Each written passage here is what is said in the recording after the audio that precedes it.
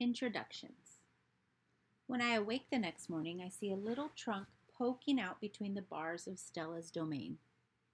"Hello," says a small, clear voice. "I'm Ruby." She waves her trunk. "Hello," I say. "I'm Ivan." "Are you a monkey?" Ruby asks. "Certainly not." Bob's ears perk up, although his eyes stay closed. "He's a gorilla," he says, "and I am a dog of uncertain heritage." "Why did the dog climb your tummy?" Ruby asks. "Because it's there," Bob murmurs.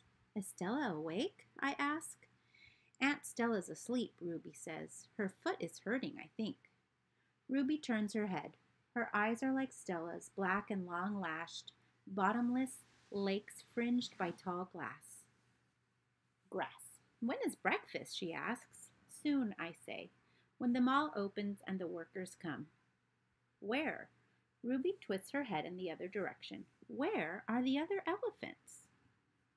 "It's just you and Stella," I say, and for some reason I feel we have let her down. "Are there more of you?" "Not," I say, "at the moment." Ruby picks up a piece of hay and considers it. "Do you have a mom and a dad?" "Well, I used to." "Everyone has parents," Bob explains. "It's unavoidable." "Before the circus, I used to live with my mom and my aunts and my sisters and my cousins," Ruby says. She drops the hay, picks it up, twirls it. "They're dead." I don't know what to say. I'm not really enjoying this conversation, but I can see that Ruby isn't done talking. To be polite, I say, "I'm sorry to hear that, Ruby." "Humans killed them," she says. "Who else?" Bob asks, and we all fall silent. Stella and Ruby. All morning, Stella strokes Ruby, pats her, smells her. They flap their ears. They rumble and roar. They sway as if they're dancing. Ruby clings to Stella's tail. She slips under Stella's belly. Sometimes they just lean into each other, their trunks twirled together like jungle vines. Stella looks so happy. It's more fun to watch than any nature show I've ever seen on TV.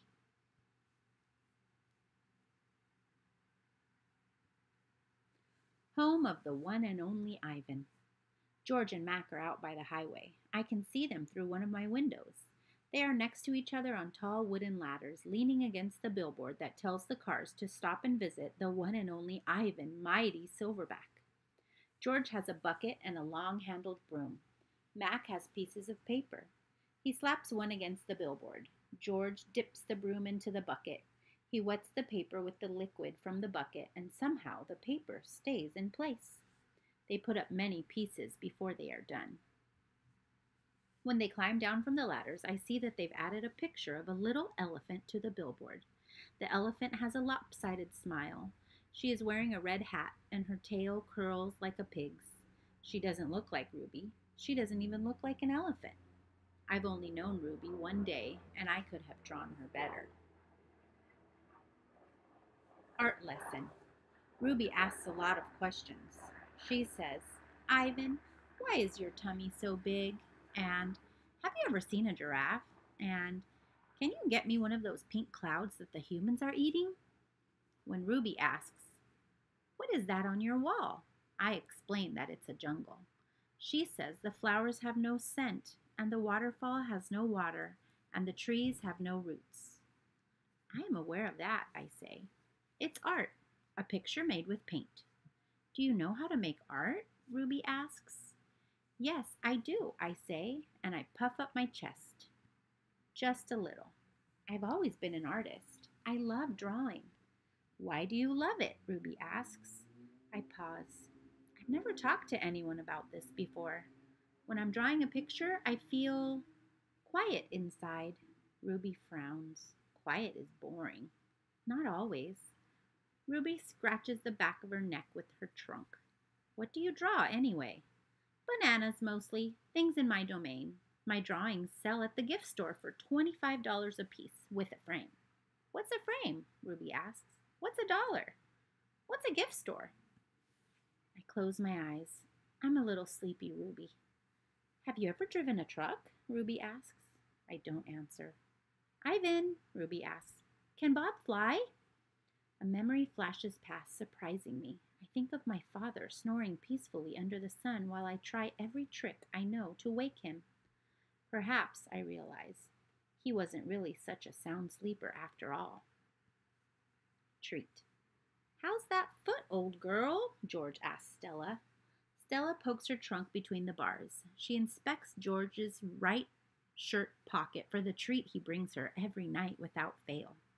George doesn't always bring me treats. Stella's his favorite, but I don't mind. She's my favorite too. Stella sees that George's pocket is empty. She gives George a frustrated nudge with her trunk, and Julia giggles.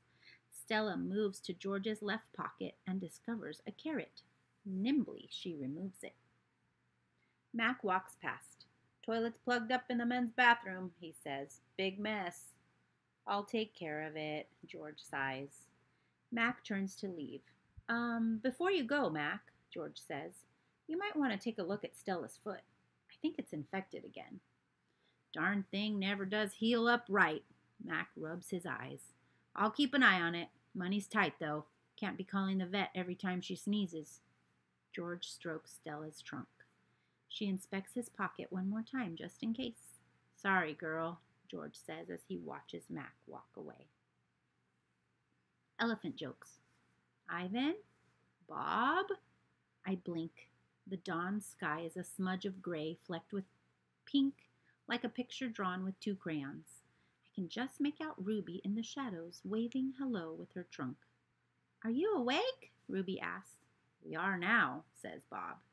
Aunt Stella's still asleep, and I don't want to wake her because she said her foot was hurting, but I'm really, Ruby pauses for a breath, really bored. Bob opens one eye. You know what I do when I'm bored? What? Ruby asks eagerly. Bob closes his eye. I sleep. That's a little early, Ruby, I say. I'm used to getting up early. Ruby wraps her trunk around one of the bars on her door. At my old circus, we always got up when it was still dark and when we had breakfast and we walked in a circle.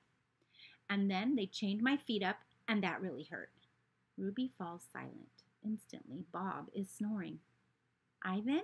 Ruby asks. Do you know any jokes? I especially like jokes about elephants. Well, let me see. I heard Mac tell one once. I yawn. How can you tell that an elephant has been in the refrigerator? How? By the footprints in the butter.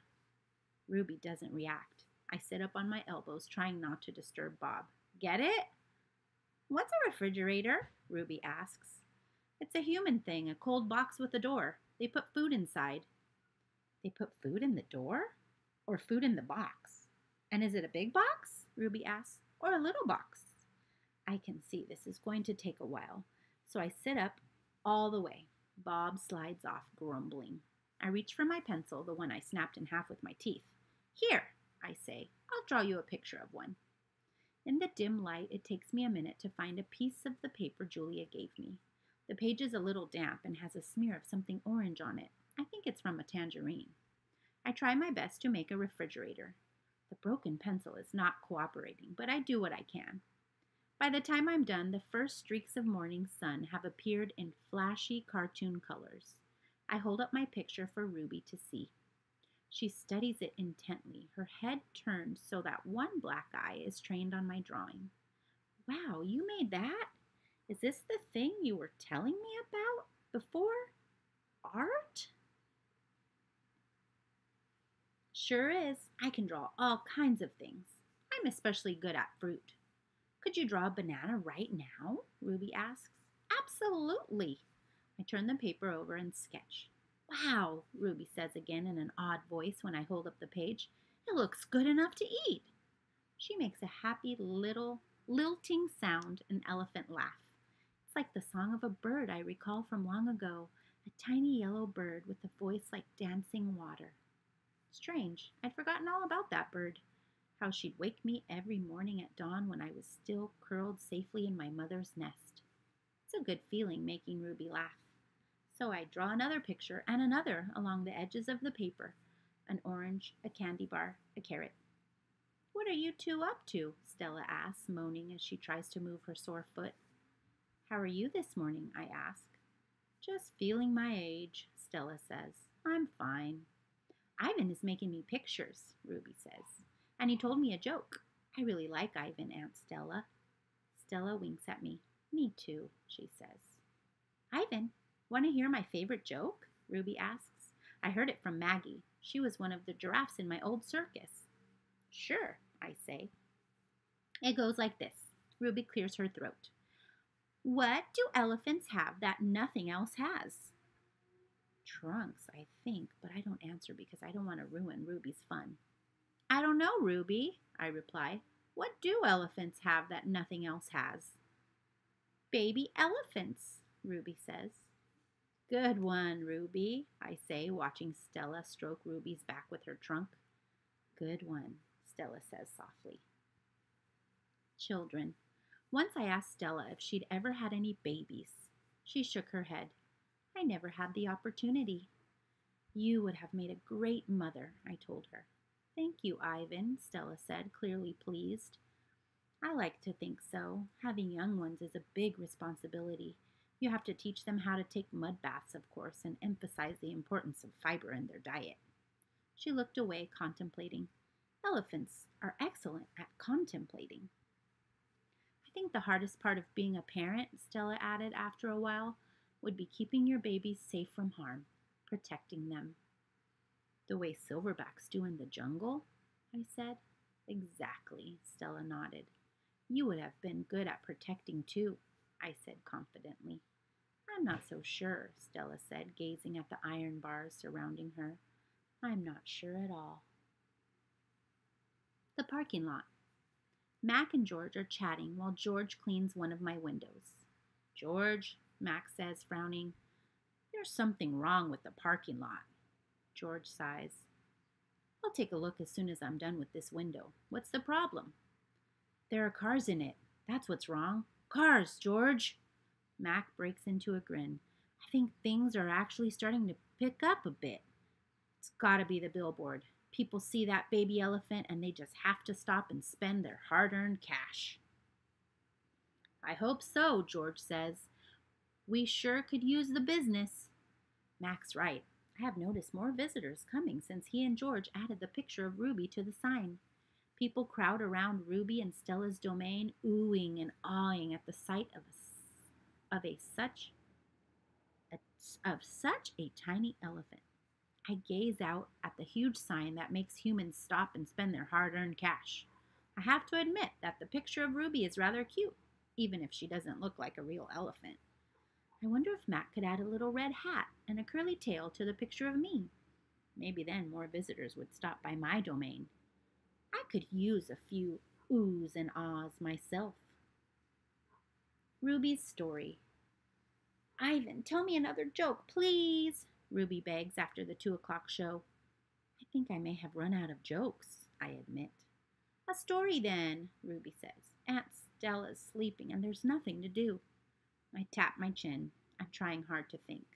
But when I gaze up at the food court skylight, I'm mesmerized by the elephant-colored clouds galloping past. Ruby taps her foot impatiently. I know. I'll tell you a story, she says. A real, live, true one. Good idea, I say. What's it about? It's about me. Ruby lowers her voice. It's about me and how I fell into a hole, a big hole. Humans dug it. Bob pricks his ears and joins me by the window. I always enjoy a good digging story, he says.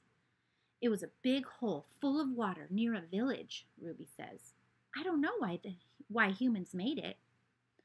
Sometimes you just need to dig for the sake of digging, Bob reflects. We were looking for food, Ruby says, my family and I, but I wandered off and got lost and went too close to the village. Ruby looks at me, eyes wide. I was so scared when I fell into that hole. Of course you were, I say. I would have been scared too. Me too, Bob admits, and I like holes. The hole was huge. Ruby pokes her trunk between the bars and makes a circle in the air. And guess what? She doesn't wait for an answer.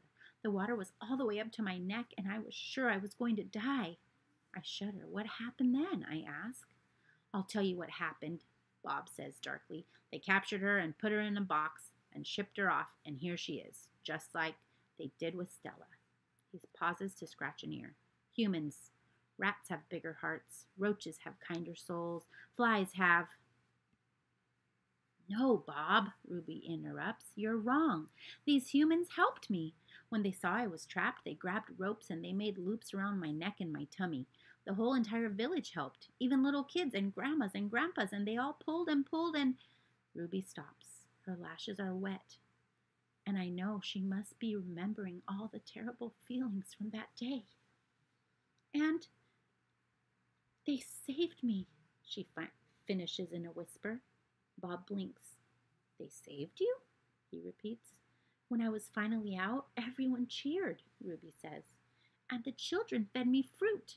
And then all of those humans led me back to my family. It took the whole day to find them. No way, Bob says, still doubtful. It's true, Ruby says, every word. Of course it's true, I say. I've heard rescue stories like that before. It's Stella's voice. She sounds weary. Slowly, she makes her way over to Ruby. Humans can surprise you sometimes.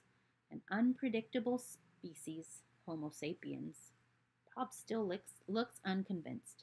But Ruby's here now, he points out. If humans are so swell, who did that to her?